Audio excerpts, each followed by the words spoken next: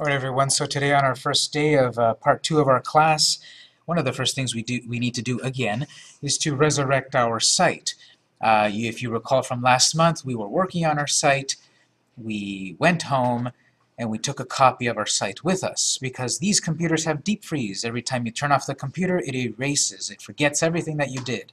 So we're going to bring our site back to life again based on my example site here. I have a version 2 of instruction number 4. Remember, I was giving you instruction sheets last month. So now we have a new e-commerce number 4 archiving v2. Let's take a look at this as an overview and then we will do this. There's a slight difference that I've got here on this version compared to last month's. Again, I'll turn on the printer during the first break and you can print these. But let's look at the PDF of instruction number 4, version 2. We've got the same section at the top of archiving the site, which we'll do at the end of the day to take the site with us. So we'll do that together later.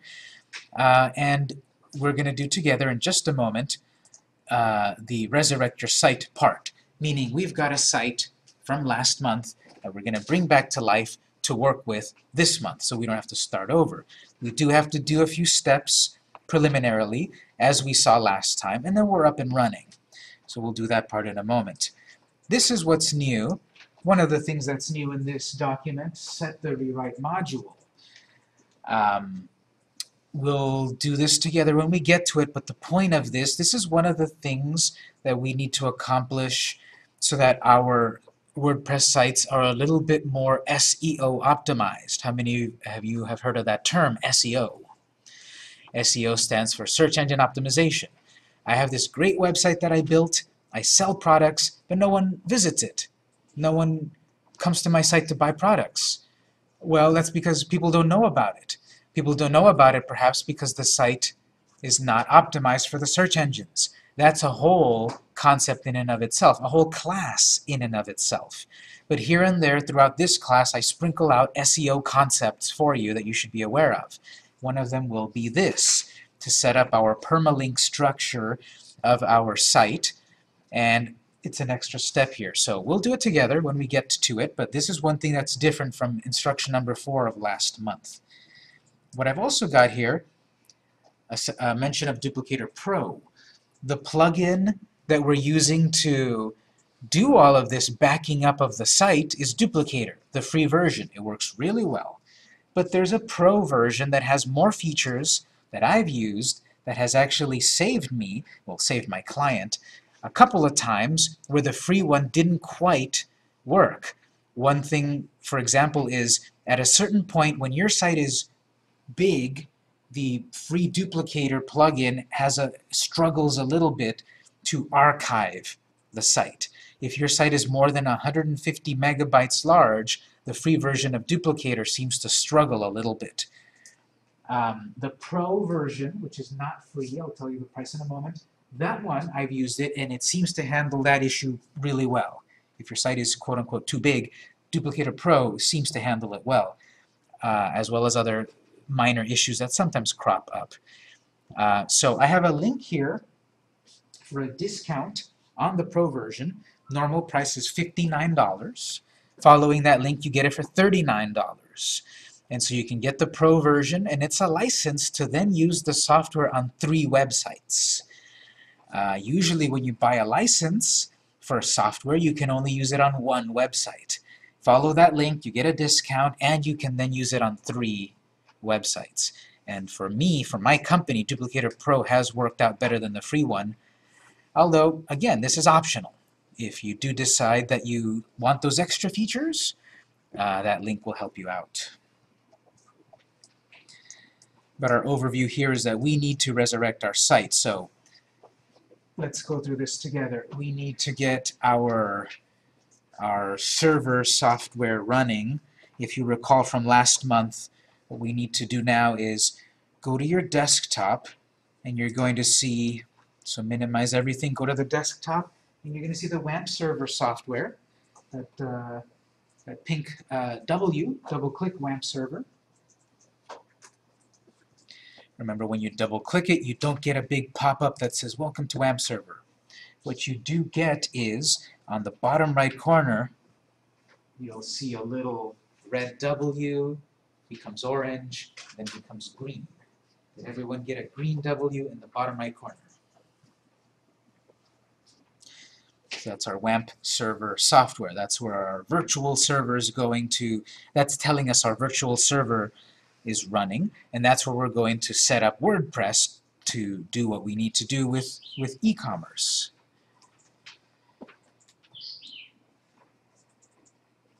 So what we'll need to do here, once we've got the W running, open your web browser. Anyone will do. You've got them all down here: Internet Explorer, Firefox, etc. I'm going to open Firefox.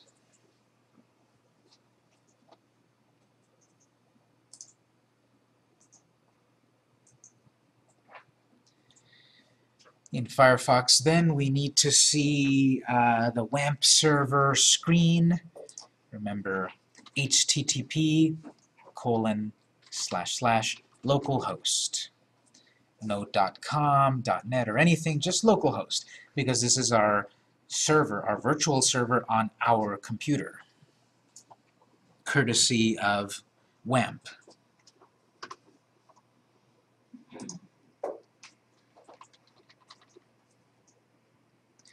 This is the welcome screen to WAMP server. If you go to localhost, you should then see the pink W server configuration info. But this is to show that, yes, you've got WAMP server running. We're ready for the next steps. Does everyone have the WAMP server screen running? So my step number 1 is saying we need to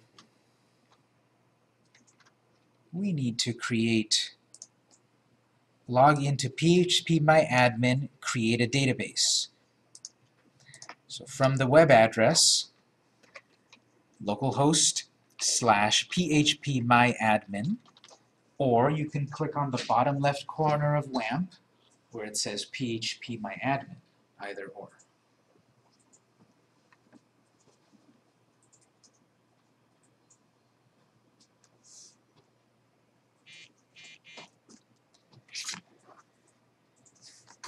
So if you go to the address http://localhost/phpMyAdmin, you should get the phpMyAdmin screen, a bunch of boxes and buttons and scary stuff. Here's where we're going to manage our database.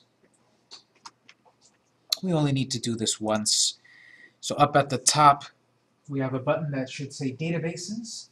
Click the Databases button at the top.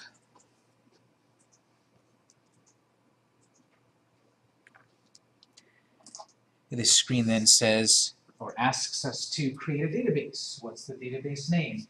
This can be anything we want, but all along we've been creating a database called WordPress.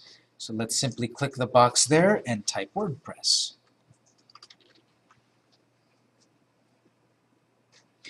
And then click the button Create.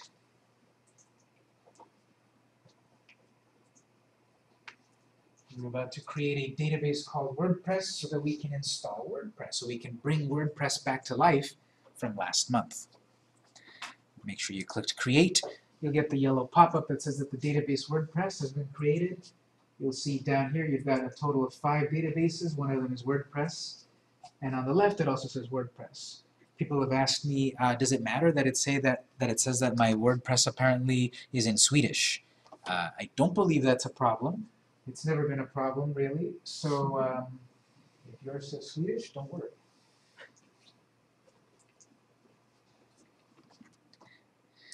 That was step 1 and 2 here. We logged into phpMyAdmin, we created the database. Now we need to move or copy the folder that is the project from last month. So thank you for the donation of the project from last month. We need to get it from our network folder.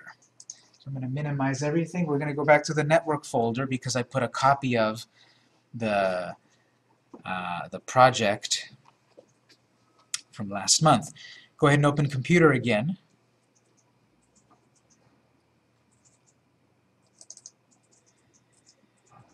network location, classroom data, we'll open that folder again.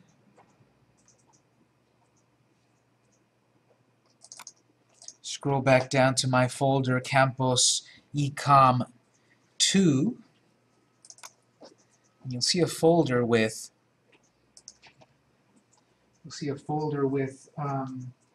yesterday's date. Just to have a folder there. This folder, we're going to copy it over to the WAMP folder, so I think we'll do it this way. Leave that window open, and we're going to open another window, another computer window, so double-click Computer again to open another window, and we'll go this time to the local disk, the C drive, hard disk drive, local disk C.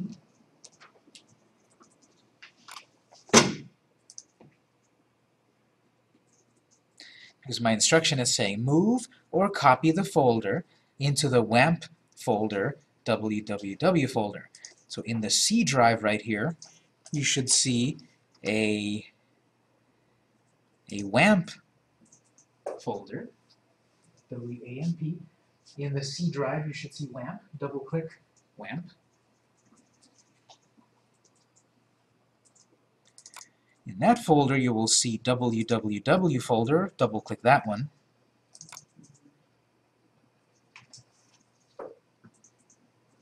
And now, from the network folder, I'm going to drag the folder, not the stuff in the folder, the whole folder. I'm going to drag the folder with yesterday's date. I'm going to drag that from my network folder into your www folder. You're dragging it over, you're copying it. It might take a moment because it might be a large file, but to stop here and confirm, does everyone have a copy of the project in their www folder on their computer? I did my database KittyCat instead of WordPress. Is it going to matter? It doesn't actually. We can use any database name at any point when we're on this point about bringing the site back to life. Question?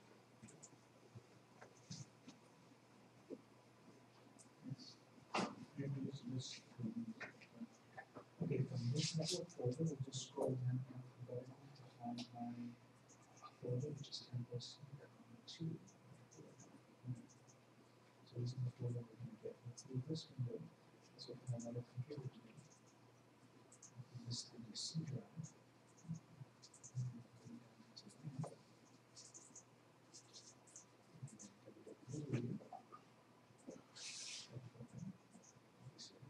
This window off to the side a little bit so we can see the one behind it. So now what we can do is drag that folder into this one.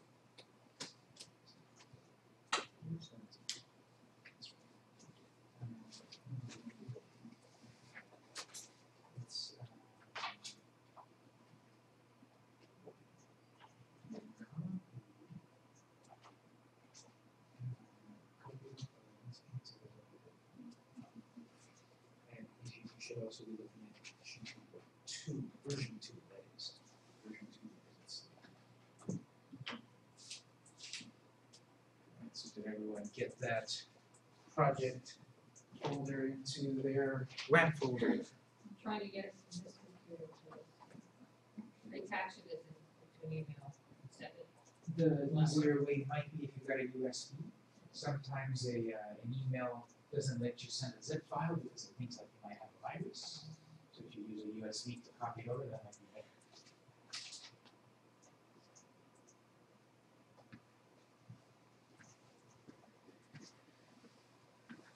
Okay, so let's see my instructions. I copied that folder into www folder, great. In your web browser, access the installer file. In this folder that we copied, inside is a zip file and a file called installer. We need to, in the web browser, open the installer PHP file in the web browser. So I'm going to go back to my web browser, and up on the address,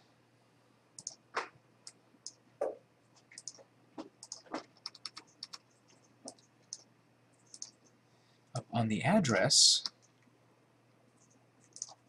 we'll type http ://localhost /2015 1129 /installer.php.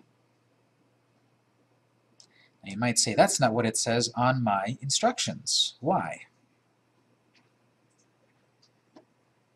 If my instructions are saying, go to localhost /mysite /installer.php, why am I going to localhost /date /installer?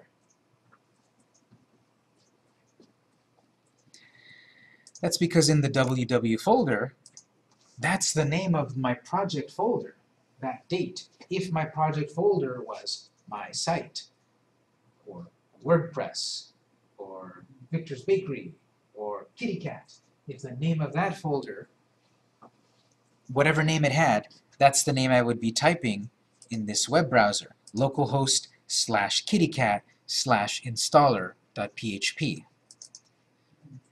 So my notes here are an example. It's not always going to be like this. It's not always going to be localhost /mysite. If you have a folder called my site, then it'll be my site. But we have a folder called 2015 1129. That's why our address is localhost /2015 1129 /installer.php.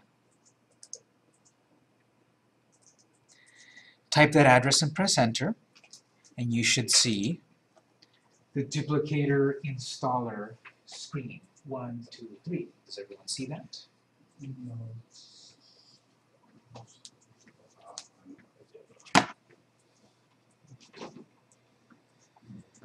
If it doesn't work, it might be a simple misspelling, wrong address here. It's got to be exact. So my instructions, that was number 4. In your browser, access the installer file. For example, type in that address. Number 5, name is the name of the database you created. Number 2, user is root, password is empty. So here, host, we leave that alone because it's localhost. Name is the name of the database we just created, which was WordPress. User, according to my notes, is root. And password is nothing, empty. To see if this is working, click Test Connection. You should get this that says server connected, success, database found success. Did anyone get any fails here? That usually has to do with either misspelling your name of your database or putting in a long password.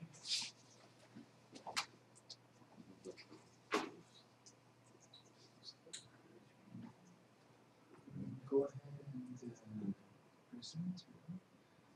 Can I see here?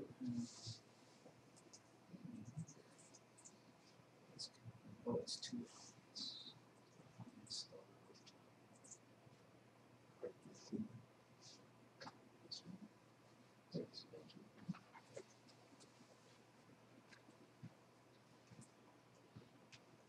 Okay, so then this site that's waiting for us in the www folder needs to connect to a database. That's what we're doing here. That's what we've done last month.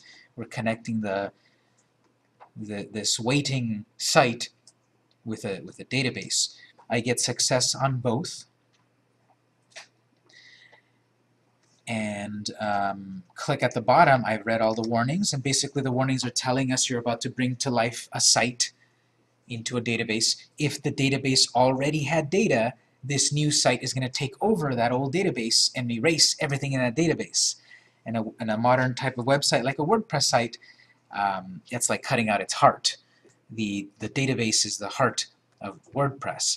And so here we're saying, be careful. If you don't know what you're doing, you might bring back to life a site on top of an existing site.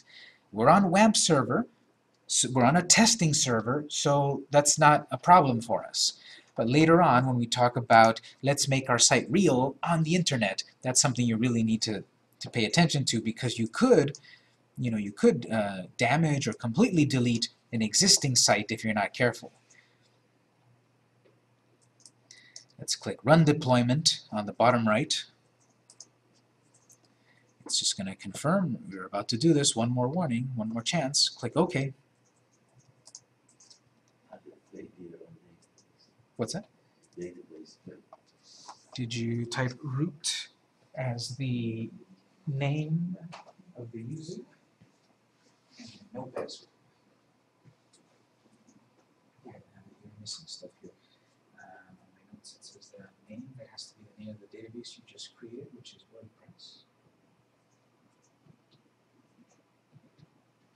And then the username is root. Test connection, no password. So we can run deployment at the bottom.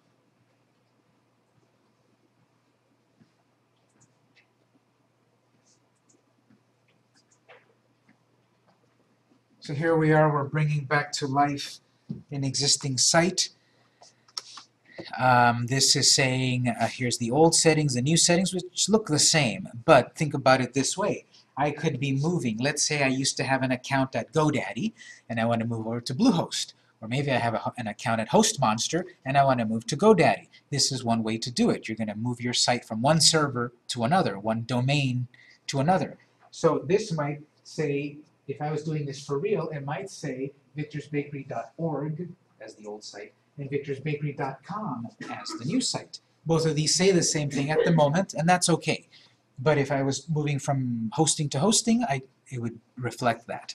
Here's the current title of the website. I'm just going to change this. You can leave it if you want, but I'm going to change this to Victor's Bakery.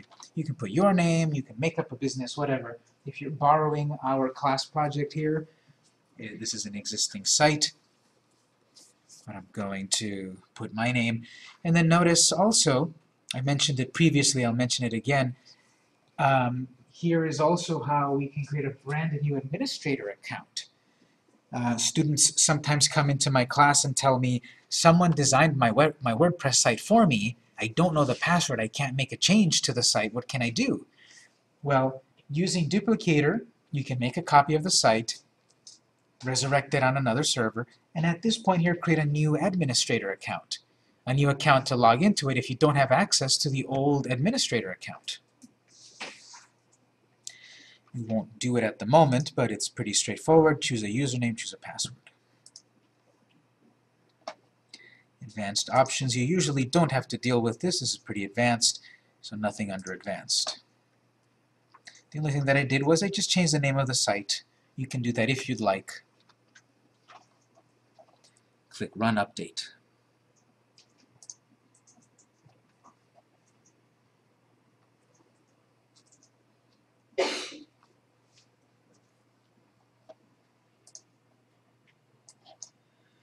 On my instructions here,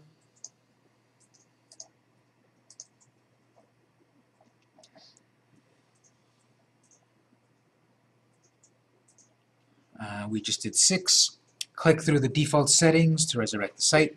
Number 7, after it succeeds, click on each of the 4 tasks listed. And number 8, when you complete all 4 tasks, your site is resurrected and ready to use. These 4 tasks, I didn't get any errors. So errors deploy 0, update 0, warning 0. If you got any errors or warnings, that would be something to look into to fix. Warnings you can live with, probably. Errors, most likely your site will be broken somehow. And usually it doesn't happen, but when it does, you might have to spend some time on tech support. And guess what? You get better tech support from the Duplicator plugin people with purchasing the Duplicator Pro membership. That $39 gives you a year of, I think at least a year, of tech support. So if you're having trouble here and you purchased the Duplicator Pro, you have more priority to get those questions answered. So I didn't get any problems. If you got any problems, we'll wait for the break and then we'll figure them out. Number 2, save permalinks. This is just going to confirm that you've set up the site with the addresses, the URLs of the new site. Click on number 2. That'll ask you to log into the site. the login should be username admin, and password is password with a capital P. I'm going to write it right here just so you can see it, because I can't show you on the password box, but on password it should be capital P password. Admin and password. And click login.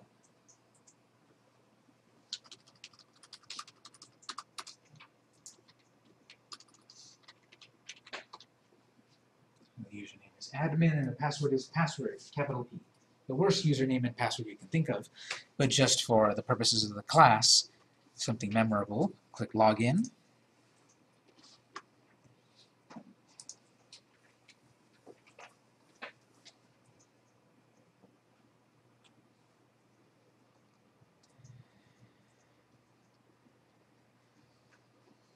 This screen here is related to set the rewrite module section. What this screen is saying, I've mentioned it previously, but now I'll mention it more importantly.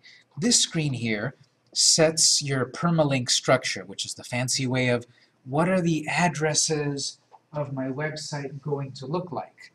Because oftentimes the default address structure of a WordPress site is this one, default, which will be that if I've got victor.com and someone clicks on the About page, it'll go to victor.com/p157. If they then go over to the contact page, the address will be victor.com/p799. It'll just be the number of that page in the database. And for SEO purposes, that's worthless. That doesn't tell Google or Bing or Yahoo anything about your site. That number doesn't mean anything to the search engines. Therefore, you might not get found. So the default link structure of a WordPress is one of the worst options. A better option, and the one I recommend, is post name. This is going to show the name of your site and then the name of the page in a human readable way. That's what the search engines want, not a number. It doesn't want it to be the page called 157. It wants it to be the page about us.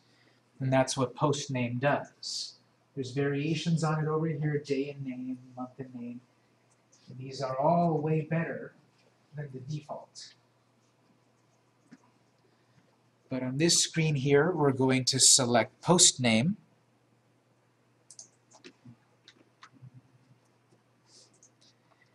And then save changes.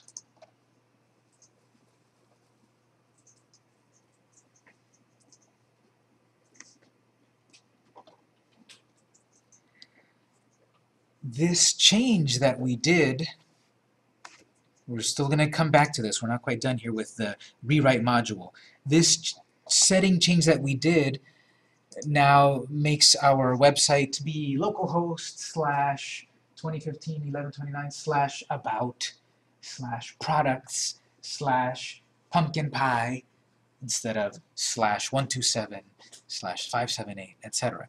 The weird problem is, and I hope they fix it on a future version of WAMP server, is that there is an option that is turned off in WAMP server for that to fully work. That's what my notes are right here, set the rewrite module. We'll come back to it in a moment, but don't do this. But if you tried to go check out your site and you clicked on one of these links over here, it would say not found.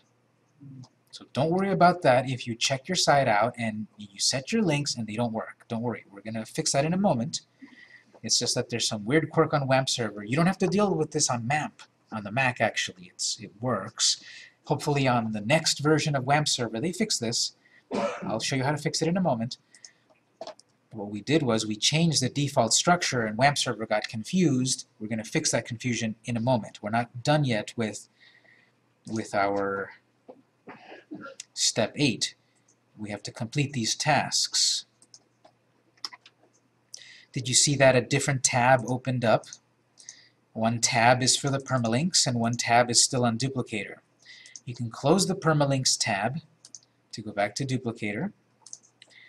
We've done step 1, which is no errors. We've done step 2, which is we've set the permalinks. We've set the correct addresses, although that's still pending.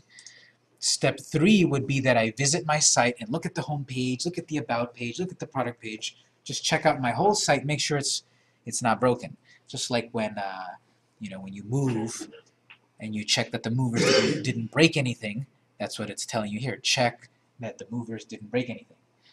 I just moved recently, actually, and as I'm unboxing a few things, I noticed a couple things got broken.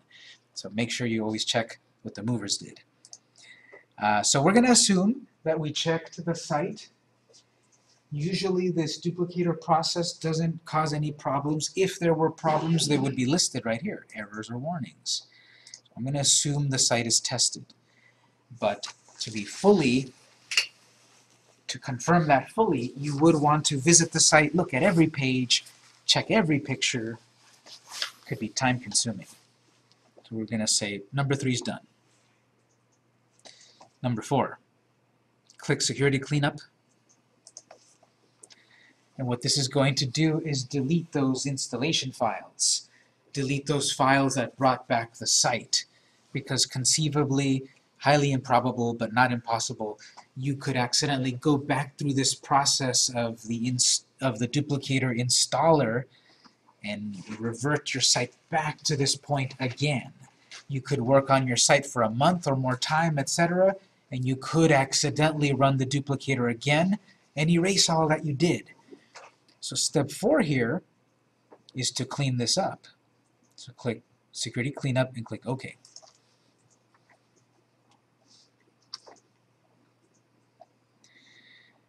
And then we get these buttons. Delete reserved files.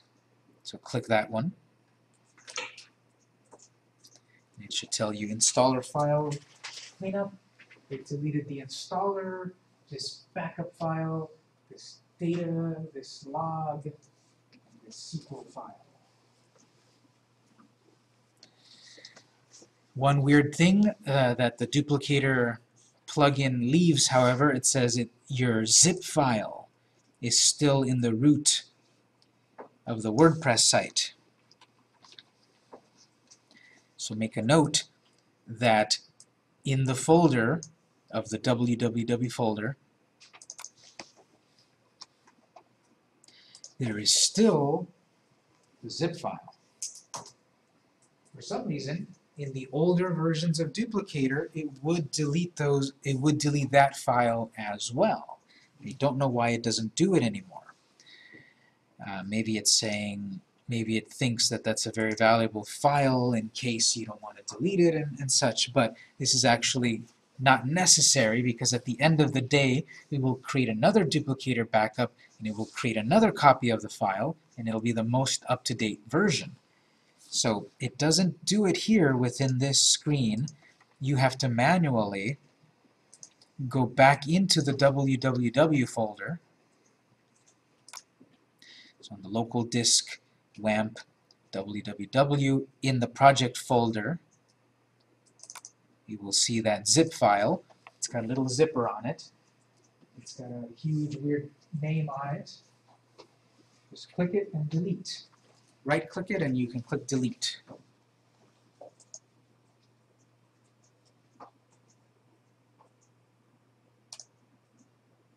Wants to confirm, yes, go ahead and delete it. There we go. So now we've deleted the remnants of the old site. Now we're starting with this site at this point where we can learn everything that is new for this class. Everything that we did right now should be familiar. We did this several times last month. If you were new today, we're going to do it again. This is our process. And we're doing this because we're using this virtual server, WAMP server, to create a website on our local computer that is not accessible to the regular internet, which is good and bad. It's good that this thing that I'm still learning and making mistakes on is not visible to the world. It's bad because then we have to take an extra step at the end of the class to then actually put it online for real. But we'll get to that. We'll take a break in just a moment, but back on the web browser, we're done with the duplicator screen. We've got the duplicator tab, and we've got the tools tab. close the duplicator tab.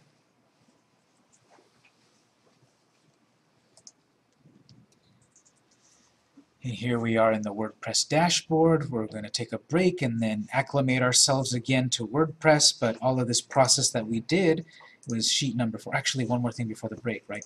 All of this process that we've done is to bring our site back to life so that we can then work on it and learn some new things. One of the new things was we changed the permalinks, and I was about to forget, we need to do this section here, set the rewrite module. We're going to now tell WAMP server, we've got a new set of links. Make sure those links work.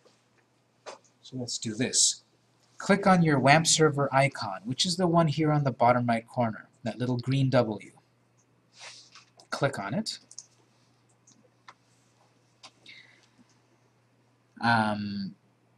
Hover over Apache, click on Apache, and then I made a mistake here, I thought I fixed it, but click on Apache, and then not service, Apache module. Sorry about that. I guess I'll have to put a version 3.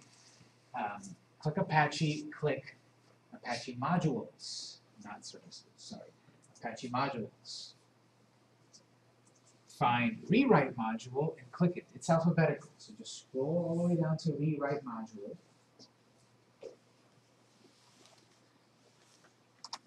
Scroll down. These are all of these extra settings that WAMP server has. Some are on, some are off. For some reason, the one that we need is off. So if you scroll all the way down, you will see rewrite module. Notice there's no check mark on it. Rewrite module. Be careful. There's also one called request module. People sometimes don't pay attention and click that one. You want to click on rewrite module. And what you will see is, when you click it, you'll see probably your little W goes from green to orange and hopefully back to green.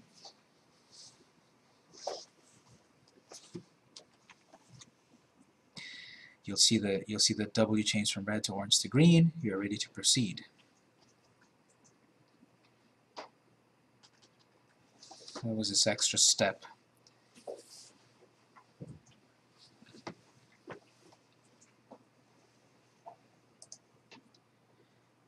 On the website now, if you go back to the website and hover over the name of the site at the top left and click Visit Site, you'll see Take Me Away blog. Click on the blog and it should not be a broken link. It should tell you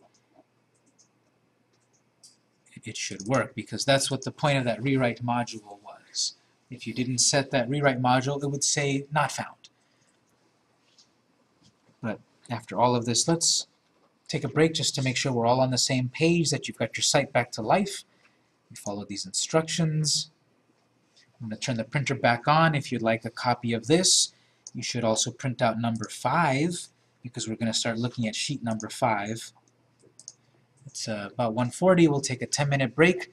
We'll be back at 1:50. What you want to do is confirm that your site is operational, like mine. You want to make sure you're signed in. If you came in a little late, you want to sign in on our pink sheet. It's right up there. You also want to make sure you've enrolled in the class. If you're not sure if you're enrolled, check with me and we'll enroll you. So 1:40, we'll be back at 1:50.